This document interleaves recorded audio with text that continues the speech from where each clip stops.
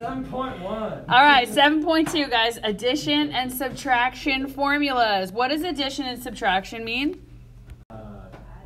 Adding and subtracting, plus and minus. I know that sounds silly that I just said that, but here are your addition and subtraction formulas. I will give these to you. What you should do right now is take a screenshot of this. All right, you should take a screenshot of this, and every time you have a problem on WebAssign, right, on anything, this should be right next to the problems. There are 3 different sum and difference formulas. One for sine, cosine, and tangent. So what they're going to do is they're going to say to you, okay, what is the sine of this angle? What is the cosine of this one? All right, there's some specific things you need to know. I want you guys to write this down. Okay, I'm going to write it down up here. We use these formulas. Hold on. Okay, you use these formulas when the angles that they ask for are not on the unit circle. I will give you a unit circle. All right, what you're going to do is use a combination, use a combo of angles on the unit circle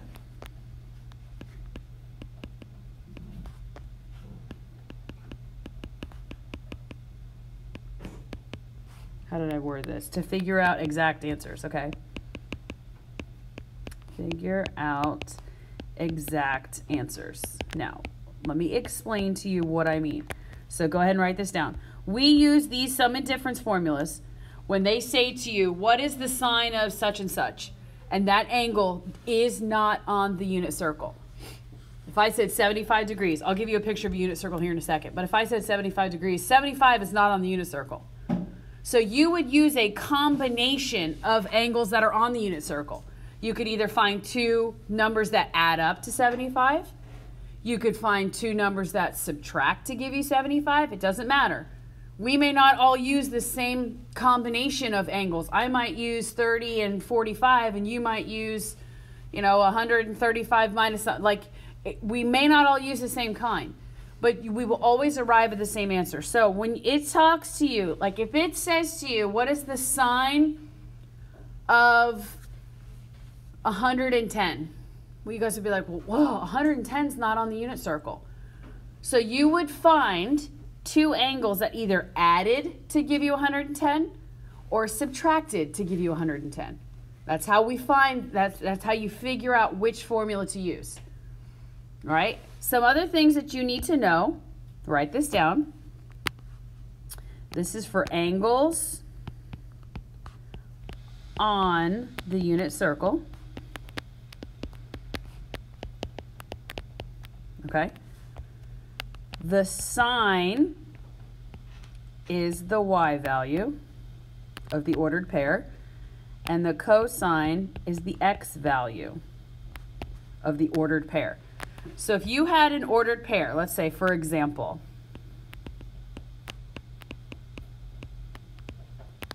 if you had an ordered pair that was -1/2 comma √3 over 2, right? Which one is the x value? -1/2. Okay, here's my x. And which one's the y value? √3 over 2. So if I said to you, what is the cosine? You would say the cosine is -1/2. And you would tell me the sine is what? √3 over 2. When you look at an ordered pair, the x value is the cosine, the y value is the sine. Now, what's tangent? Anybody remember? It'd be y over x. So you would take the y, put it over the x. All right, those are really important things to remember. So we're going to go through this together. I promise there's 2 examples. We're going to do them together so you guys understand exactly how to do this. So the first thing I'm going to do is I'm going to screenshot this. All right, we're going to do both of these. I'm just going to look at A first, but it says find the exact value of each expression. 75 degrees. Look on your unit circle. Is 75 on the unit circle? No. Is there a combination of two angles that you could either add or subtract to give you 75? What? Okay, I agree. 45 plus 30. Anybody have any questions about that? Is there anything else? Can I subtract two angles? I'm sure I could go like 225 minus, what's 225 minus, what about 225 minus 150? That gives me 75, right? So what you do is you find two things that either add or subtract to give you the number you're looking for. It doesn't always have to be the same thing. Octavio and Raul and I might get 3 different combinations that all equal the number we're looking for. I'm going to just go with 45 and 30. Right? So the first thing I'm going to do is I'm going to look and I'm going to say, okay, what is my question asking me? My question is asking me for what? Cosine, right? So you guys, we're going to use 45 and 30. So the first thing I'm going to do is I'm going to say, okay, well, 45 degrees. At 45 degrees, what's the ordered pair? And at 30 degrees, let me write it next to each other. And at 30 degrees, what is the ordered pair? Right? That's why we use our unit circle. So I look at the unit circle. At 45 degrees, what's the ordered pair? Root 2 over 2, comma? Root 2 over 2. Okay, so I'm going to write root 2 over 2, comma, root 2 over 2. Oh, my battery's running low. Please hold. People at home, I'm going to lose you. Hang on. Okay, root 2 over 2, comma, root 2 over 2. Does anybody have any questions about where I just got that from? Yes or no? Okay, so look at 30. What's 30? Root 3 over 2. And 1/2. Okay, so I'm going to write root 3 over 2 and 1/2. Everybody okay with that? All right, so now I'm going to say, okay, well, what's the cosine value of each one, and what's the sine value? Well, sine would be 45 will be. This is my cosine, and this is my sine, right? Because cosine is the x value, sine is the y value. Agreed? Okay, so the cosine here, and this would be sine. Now, really and truly, guys, the only thinking we've had to do is find two numbers that add or subtract to 75. Do you guys agree? Right? There hasn't been anything that's been, oh my gosh, this is so crazy hard. All we did was just find the two numbers that added or subtracted to give me 75, and then I wrote down their ordered pairs, and then I reminded myself that cosine is the x value, sine is the y value. So now the next part, this is important that you guys do this.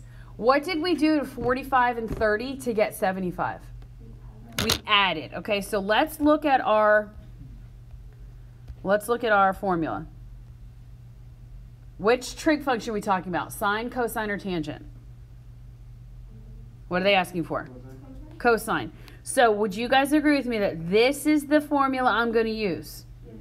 Because what did I do to 45 and 30? I added. If Octavio said I'm going to use 225 and 150, which formula would he use? Why, Nino? Because he subtracted the two. Perfect. So notice what this formula is. It's cosine of one of the angles times cosine of the other minus sine times sine. You guys see that? So I'm going to write the formula out, and I'm going to say, okay, I'm using the cosine, and I'm doing 45 plus 30. Does it matter if I put the 45 first or the 30 first? Yes or no? Why not? Because we're doing what? Because we're adding. If I was using the subtraction formula, would it matter? Yes, you'd have to do 225 minus 150. So remind me again, what is it? Cosine, cosine, sine, sine? So it's going to be the cosine of 45 times the cosine of 30. What's the sign in the middle, guys? In the formula? Subtraction. Good. And then I have sine 45 times the sine of 30. Questions? I know this is new, but questions. All I did was picked the formula that went with what I was looking for. Since I added the two angles, I used the cosine of one angle plus the other one. Notice that when you add, just for the cosine formula, it's not the same in the other ones, but just for the cosine formula, when you're adding the two angles together, there's a subtraction in the middle. Now here is the part, guys, that is so super easy. You just have to pay attention. I'm going to replace cosine of 45. What is the cosine of 45? Root 2 over 2 times, what is the cosine of 30? Root 3 over 2. Does anyone have any questions about where I got that from? Okay, then what's the sine of 45? Root 2 over 2 times the sine of 30. 1/2. Now, all I did, ladies and gents, was substitute in the x value for the cosine, the y value for the sine. I'm not asking you to compute it. I'm not asking you to figure it out in a calculator. It's given to you when you have the ordered pair. The reason I take this step right here at the beginning to write out the ordered pair, then write this one's cosine, this one's sine. So when you look at your formula, you literally are just taking this, putting it here, taking this, put it here. And now we just simplify. Right? We just simplified. These are two fractions that I'm multiplying together, correct? A house times a house gives me a bigger what? A bigger house. So square root of 2 times the square root of 3 is the square root of 6. Multiply the denominators. What's 2 times 2? 4. Can I simplify something that's underneath a radical with something that's not under a radical? No, that just has to stay as root 6 over 4. Now I have minus, what's the square root of 2 times 1? The square root of 2. And then what's 2 times 2? 4. I can go one step further in rewriting this to simplify because they have the same denominator. Agree? So I can rewrite this as the square root of 6 minus the square root of 2 over 4. That is the most simplified I can make it. I can't say square root of 6 minus the square root of 2 is the square root of 4, because it's not. The square root of 6 is some weirdo decimal, and the square root of 2 is some weirdo decimal. But since it's a decimal that just keeps going on forever, it never ends, we just leave it as the square root of 6 square root of 2. You cannot combine them unless the square roots were the same. And that's it. That's all you have to do. That is your answer. It's just a matter of, it takes a little bit of time because you got to find the angles that you're going to add together. Then you got to find them on the unit circle. Then you got to find the formula you want to use. But it's not anything you guys can't handle at all. Let's do B. All right, how is B a little different? It has a pi in it. Okay, pi over 12 is not going to be on the unit circle. You guys can try and figure out using your radians what will give you pi over 12 if you add or subtract. But what do you think is the easier thing to do? What do you think we should do first? Let's convert it to degrees. That'll make your life a little easier, for sure. Why can't I scoot this? There we go. So I'm going to convert this to degrees. So when we do this, right, pi goes on the top, 180 goes on, pi goes on the bottom, 180 on the top. So pi's cancel out. Now let's think about this. What can I simplify this to?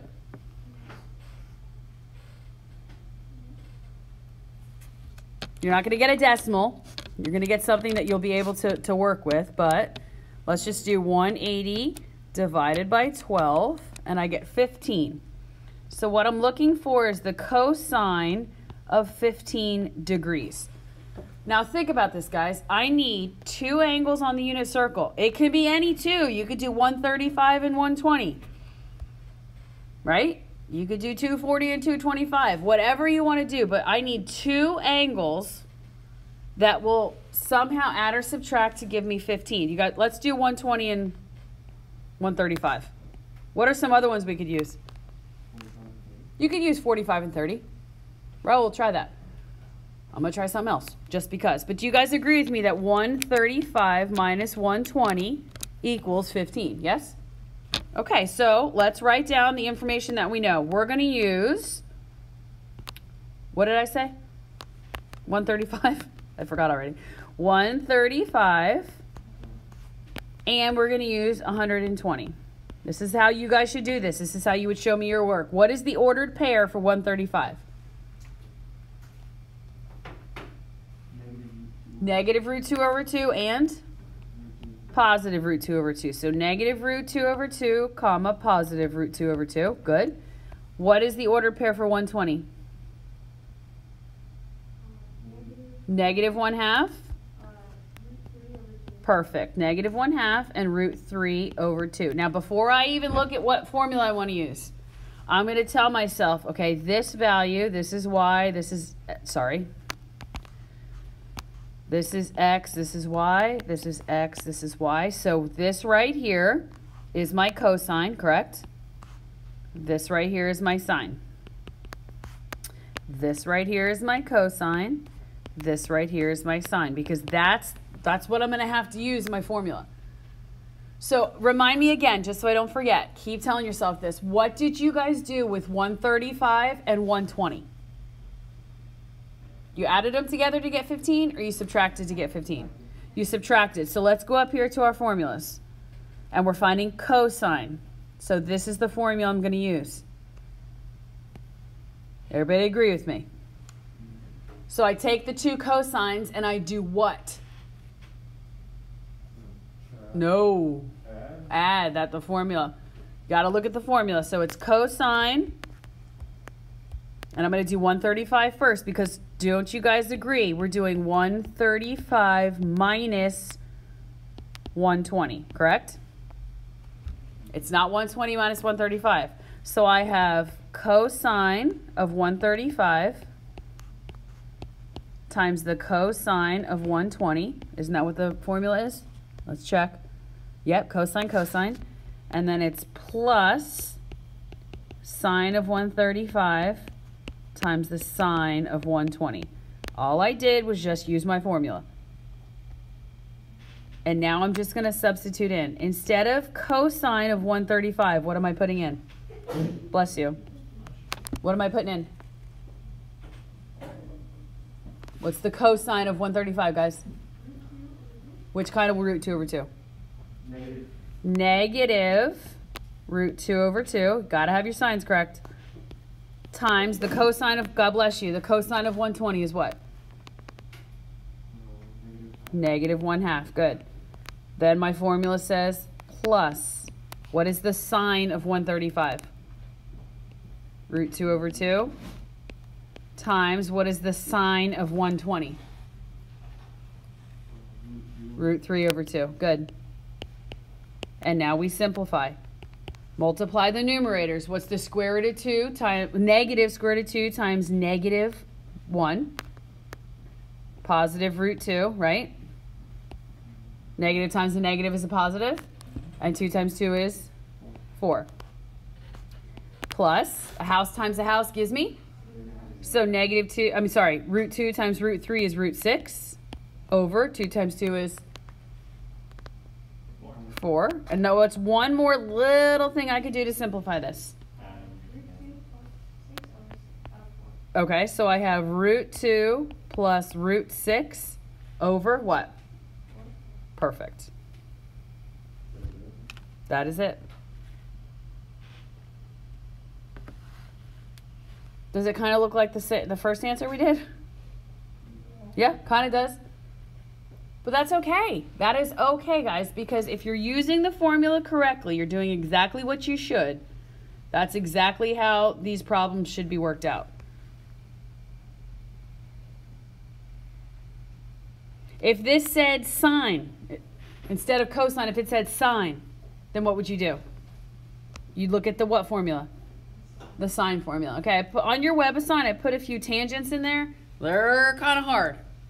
I know that. Tomorrow I'll go over some tangent stuff with you.